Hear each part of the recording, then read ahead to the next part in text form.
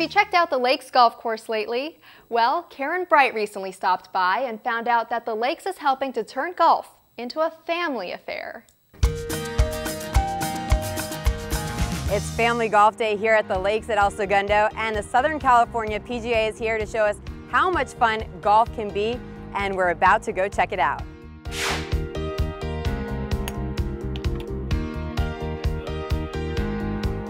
The goal of this event is to attract families. We have a mom's blog group out here today, and hopefully El Segundo and South Bay families to come out and experience golf, try it, and hopefully try it in a way that is fun, where we show you that there are lessons so you can get better, there are games so that you can have fun, and understand that that's really what goes on here at this facility. So I'm here with CJ. He's going to be a senior at Miracosta High School, and he started out here in the Junior Golf Academy a long time ago, is that right? Yep. Back when I was 8 years old, I used to come back here and just to do all these fun activities like the putting challenges and the chipping and stuff, and I just came back here just to give back because I've been working with Josh for about 2-3 years now.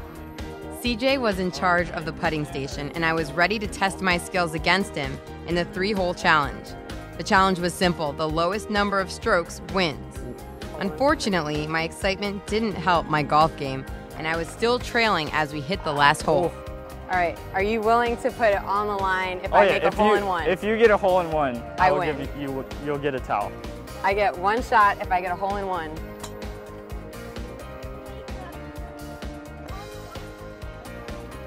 Go! Go. That was not a hole-in-one. Well, I think you deserve to win. Okay. Thank you. I did not beat the pro today.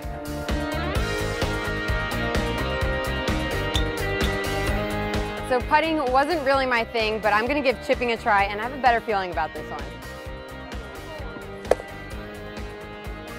It's right there.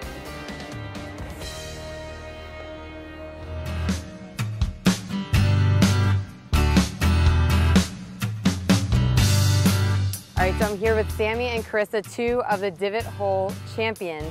They are experts at fixing divot holes, and they learned it just a few minutes ago, and they're going to teach me how to do it, right guys? All right, so how do we do it? Okay, so first you stick the divot tool by the edge of the divot and push up on it. Like that? Yes. Okay. And then you press all the way around. And then when you get a big mound like this, you can step on it with your putter over your shoe, like that. You can't even tell it was there. Awesome, thanks guys. Our desire is just to get you over here, not going to make you the Tiger Woods, the Michelle Wees of the world in 15 minutes, but we are going to get you hooked. We're going to show you a little bit of tidbits, whether you're a raw beginner like some of the kids that are over here are, or like you that have been athletic, or some of the people that have come over that are already players. If I can get you set up, then I let your natural athletic ability take over. And if you say, well, I don't have natural athletic ability. Sure you do. You know, you drive a car, you walk, you do something. That's all about a rhythm. Da-dum, da-dum. And if you've got a rhythm, I can get you to hit the golf ball. Go back and swing through. Okay, now notice that you locked your leg. Okay, that will hurt your back. You'll be a Tiger Woods. Now, I'm gonna put my hand on your leg. Okay. And rotate up onto this toe. There you go. So that your belly button or follow through is going to the target that you want the ball to go to. We'll put my hand on your shoulder. Okay. Rotate and rotate. There you go, but you didn't hit the tee. Okay, so we peeked. Ready, back and through. Back and swing through and follow through. There you go. The belly button and toe and everything went to your target. Okay, here we go. Rotate and Better. That was awesome.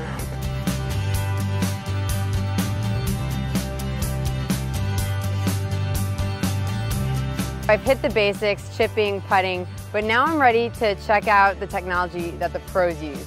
And Alex, you're going to tell us all about it.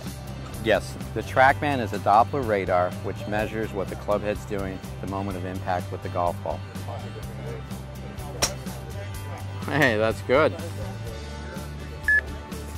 Okay. Good. So let me just show you what it did. All right. So in that shot there, your swing speed's 75.4 degrees, 75 degrees. Your attack angle, which is telling us how much you're hitting down or hitting up. Right now, unfortunately, you're hitting down on it just a little bit. With the driver, you want to hit up on the driver. You want to feel like the club head's getting it down to the bottom of the arc and you're catching the ball on an ascending blow.